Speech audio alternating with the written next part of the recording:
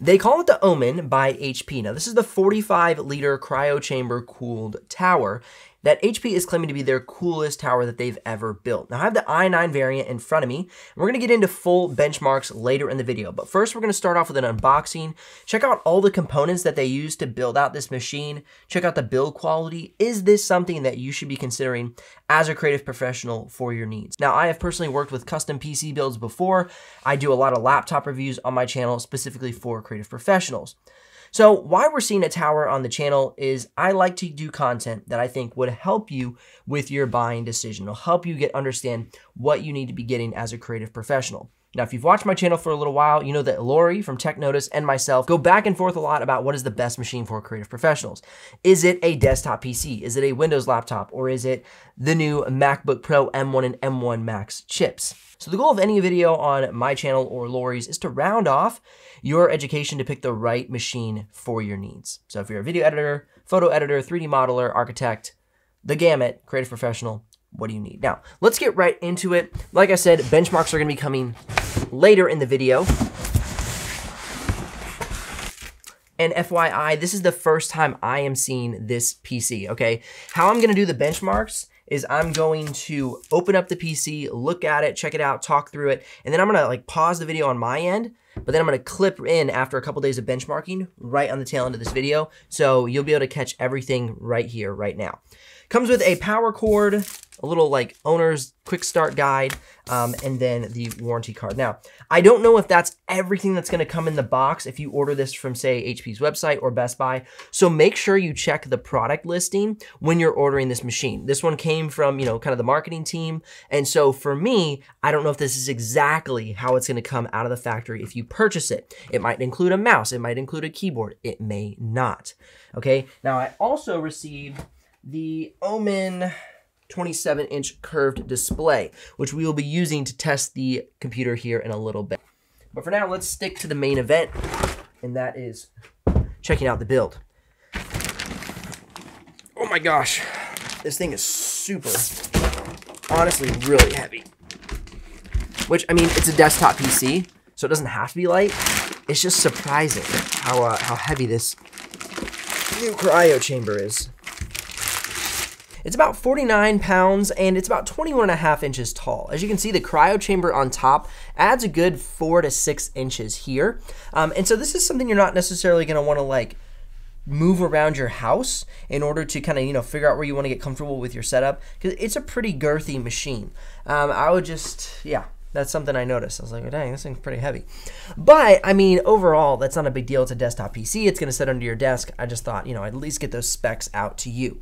Now, one thing I really like about the build is you have quick internal access to your parts. Just go ahead and hit that button there on the top, and this pops right off. So you really don't need tools to have this thing under a lot of maintenance, okay? So if you're gonna be, working, swapping out RAM, it's all very easy to access, and that was a big bonus for me. Now let's go ahead and get it turned on, and let's talk about what components we have here inside of the build. All right, now first and foremost, we of course have the intercooler that runs up into the cryo chamber up top here. The liquid block obviously sits on top of the CPU. Underneath that is an i9 12900K. Okay, next to the right of it, we have 4 DDR4 HyperX. I wish they were DDR5, they are not. HyperX RAM sticks, and those total to 64 gigs. Now below that, we have our GeForce RTX 3090 card. This thing is crazy powerful. All right, so the benchmarks will be coming up here in just a little bit, and we'll get into those. Obviously, I'm gonna go run those benchmarks, but then I'm gonna include them in this video. So hang on, we're getting close to those. And then actually you have 2 SSD slots, okay? So it's really hard to kind of figure out where those are with everything in place. But Brand said in their kind of onboarding email and all the spec out that there are 2 N.2 slots. And they are both populated. And actually, I think I see one up here. So there's one up here. Let's see if I can get that for you. So there's one up here, and there appears to be one right here. So there's 2 M.2 slots. Now, one thing personally that this would not be really advantageous for me in my daily workflow, I do a lot of streaming to YouTube for different Q&As and different content. And so all you have is one extra PCIe lane, and it's not even a 16, okay? So I think it's the 8. And so it's 1 extra PCIe lane. I would have appreciated 2 16 lanes and then an 8, you know, just in case you have another card you want to put in here. Let's say you're streaming to streaming multiple sources. That's where you could quickly add multiple cards to the machine. You're obviously not going to add multiple GPUs. The SLS and like the SLI and the Crossfire has kind of gone by the wayside, but that doesn't mean we don't want additional PCIe lane in for different resources and assets that we're pulling in. Let's say if you're streaming your games, or for me, I'm streaming from my studio, that has been a big benefit to me. Now, as far as ports are concerned, I'm gonna make sure I get all these right. So I'm gonna pull up the spec list here. And on the front IO, which is the top, we have 2 super speed USB type A's. I'm pretty sure those would be the 5 gigs. And then we have 2 USB type A's on the back, 2 USB super speed type A's. Again, that would be the 5 gig. Yeah, and it's up to 5 gigs and 10 gigs of speed for those.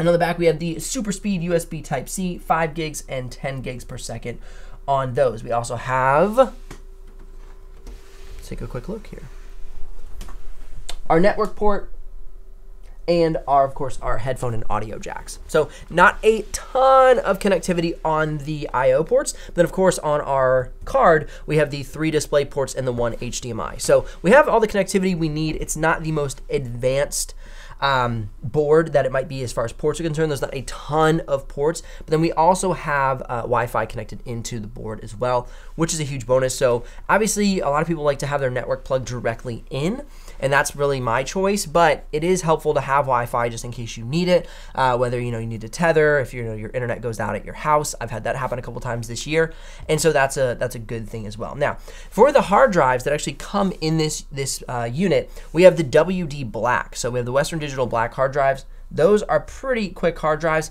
And then as far as parts are concerned, that was one area I was kind of curious about with this build. I mean, a lot of times when you're building PCs, you get to pick all the parts, right? So you get to pick, well, obviously you get to pick all the parts. We don't have to go through that. So you get to pick all the parts, and that is pretty advantageous because you know what you're getting, you get the quality of what you want, the brand, etc. When you do a pre-built PC, you don't get as much choice. You don't get any choice. Well, besides maybe like picking the GPU and picking the CPU. So those are kind of some options that you could pick when you're configuring it on the website. And if you're curious about the exact pricing and availability of this model, you can head down in the description below, click those links. If you do make a purchase, I'll get a small commission, but at no extra cost to you. But of course, that's what keeps this channel alive and the helpful content coming your way. Yes, indeed. Okay. So choice, that's really what we get down to. But what I really like about this build is they've chosen quality products. So we have Cooler Master fans here on the front 3 fans. We have a Cooler Master power supply. We have obviously the NVIDIA card, Intel CPU, and then we have HyperX Fury RAM. Now the cool thing about that is recently this year, late last year, HP purchased HyperX. So they've kind of been able to blend these two worlds with their Omen PC build. That's been very advantageous for them. However, they gave us DDR4 when I would have chosen DDR5 personally because it's kind of the latest and the greatest. However, it's still great. It still has a lot of power behind it, still has fast speeds, but it's just not as fast as DDR5 by any stretch of the imagination. So that is kind of like a ding there. I wish they would have gone, we lost our lighting. I wish they'd have gone with DDR5 personally. So without further ado, let's get into the performance benchmarks. I'm gonna go ahead and pull things up here, but I'll bring them up on the screen as we're working through it. Now, first and foremost, Cinebench R20 was absolutely insane. This thing destroyed anything that I have reviewed on my channel. Now you might say, well, Ben, of course, you review laptops. Okay, but that is really the question I'm trying to answer here today. Should you get a laptop or should you get a desktop PC? Okay. I'm gonna actually have a full head-to-head video versus the 2022 HP Omen and this PC build as soon as I can get my hands on the 2022 HP Omen. But what we're gonna be looking at is the numbers in comparison to a lot of the last year's models. Forgive me, I don't have all the latest data, but you can correlate things to get a good gauge on where this thing fits. Now, you will see the latest Apple MacBook Pros, which a lot of people are saying have eliminated any sort of need for PCs or PC builds, which I completely disagree with. And you can check out me and Lori's video from Tech Notice on that topic. I'll link it up somewhere at the end of the video. Now, moving on to Cinebench R23, once again, destroys everything. And I don't see anything in the laptop space catching up to this in the new year. If you know much about laptops or tech in general, it usually only gets about a 20 to 25% increase in performance, sometimes 35% year over year. And so this is clearly 100% more performance than anything in the past, which means we're not going to see laptops catching up to a PC build of this nature, of this power in the coming year.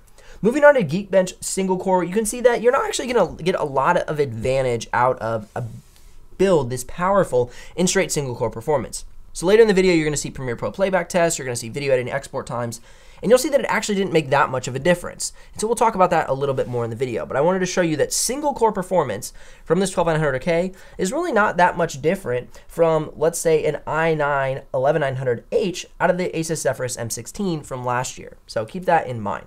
Now, Geekbench multi-core, of course, is where we're going to see more performance than some of the laptops from Intel because we're dealing with a 16-core, 24-thread CPU. Definitely more multi-core performance. Now, moving on to Autodesk 3ds Max, Autodesk Maya, PTC Creo, and SolidWorks, the first three, there's not even a competition. This RTX 3090 desktop card is absolutely bonkers. We have well over 130 points more in performance in Autodesk 3ds Max. We have well over 230 points in Autodesk Maya, and in PTC Creo, we have well over 100 points in advantage from this RTX desktop card. Now, moving on to SolidWorks, because this is a gaming card, this isn't a workstation card, you can actually see the laptops with workstation GPUs, such as the Quadro lineup, getting much better performance. So if you're somebody going to be using SolidWorks or some sort of architecture software, or maybe even Revit, something that needs a certified card, this is not going to be your pick and really won't be that much advantage to you. I would definitely recommend the Quadro or just workstation GPUs in general from NVIDIA. Now, moving on to After Effects, you can see that this is one area where the MacBook Pros are equal in performance, which is pretty cool to see, and everything else falls down the chart rather quickly. Now, Premiere Pro is where I actually saw a pretty big difference. So in BRAW, you can see that it is a 9-minute export time, around 9 minutes and 45 seconds. Most laptops export this in about 18 to 20 minutes. And then for red footage, we're seeing about an 11-minute export times, and most laptops take about 20 minutes to export the red footage clip. And then also, as far as playback is concerned, now, the really cool benefit of getting this is 6K red footage playback. 0 drop frames. That has not happened on any laptop or any computer I've reviewed on my channel to date. So this is definitely a 6K red footage monster. And if you're gonna be doing that, this would be a great purchase for you. Otherwise, I don't think you need this much performance for 4K video editing. Just my personal opinion, even 6K BRAW. But if you wanna future-proof yourself, then this is an excellent pick for your use case. Now, moving on to Photoshop, I also don't think you need this much performance for Photoshop, okay? You'll be fine in the high 900s and even high 800s for Photoshop. This is a bit overkill in my opinion if you're just gonna be using Photoshop. This is definitely something you wanna pick up if you're gonna be somebody doing 3D modeling, a lot of After Effects work, and 6K red footage. Now, that's not to dissuade you from this purchase. I think this is a great future-proof opportunity and has a lot of ceiling for what you're gonna be using it for. For instance, if I was live streaming to YouTube, this would never have a hiccup for me no matter how many cameras I had and how much content I was pushing through the laptop. Now, the next thing to talk about is the beloved, I can't see it, I'll put B-roll, the cryo chamber, okay? So the cryo chamber, they're saying, is their coolest build that they've ever made, okay? And it got the coolest export time for video editing, 4K thermal, that I've ever had on my channel. So it was 42 degrees Celsius at max load for video editing, okay? And so for me, this is a true story, okay? We got 42 degrees Celsius, the coolest thermal I've ever seen on my channel. So how does that compare to last year? I didn't get to test last year's Omen or last year's Pavilion big desktop setup. So is it their coolest ever? I don't personally know that, but I do know it's the coolest I've ever reviewed on my channel, including the new MacBook Pro, M1 Pro, and M1 Max. So big win for this desktop PC in that nature. Here are those videos I was talking about. If you're curious about those, definitely check them out. Otherwise, links if ready to make a purchase, likes if this video has brought you some value, and subs if you don't miss out on the future uploads. I'll see you here in the next one.